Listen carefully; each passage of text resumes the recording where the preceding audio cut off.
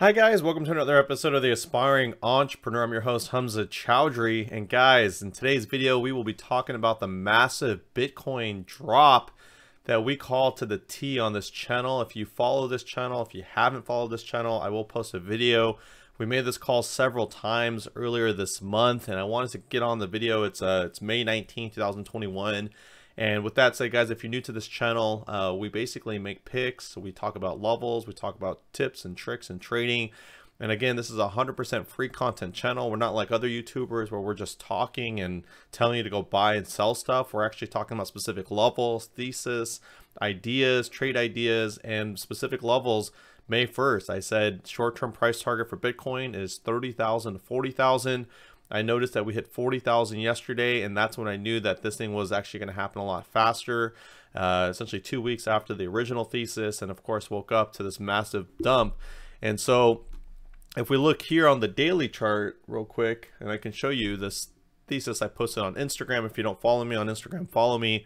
So I posted this back on May 1st, and I mentioned Bitcoin, it will be 30,000 to 40,000 outline. Still won't buy it, but short-term price targets, okay? And so we hit this yesterday.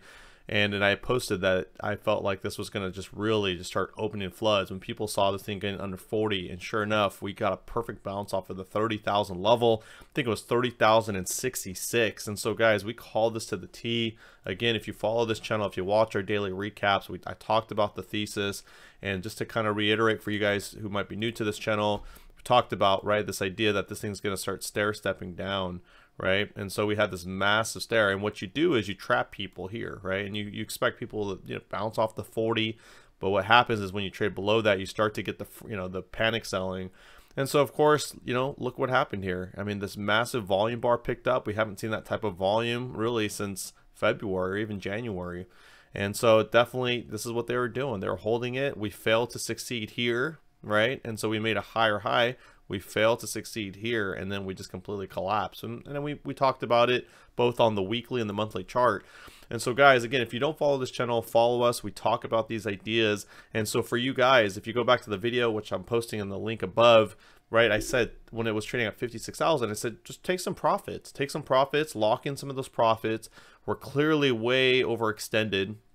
And now you can see here, right, that we got to the 30,000. Okay, so the low of this candle is 30,066. And so the downside of it, obviously, of this call is the effect on the market and the volatility that you saw. The VIX is extremely high. It's at like 25. You can see that a lot of stocks gap down, but that gives us buying opportunities, guys, on these types of days. Because even if you bought Bitcoin at 30,000, which was our lower short-term price target, which hit, you're already up.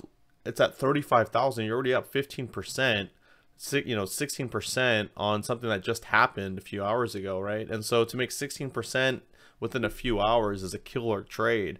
And so if you got that bounce, that's what I expect to see in Mara, right, and the market in general. Okay, so we had this massive flush, and now that we got a lot of people out of Bitcoin, we can start to see a little bounce. Now, do I think it's going to come back and make new highs? No, I don't. But I could see a test back into the 40, potentially up to 45,000 range, okay?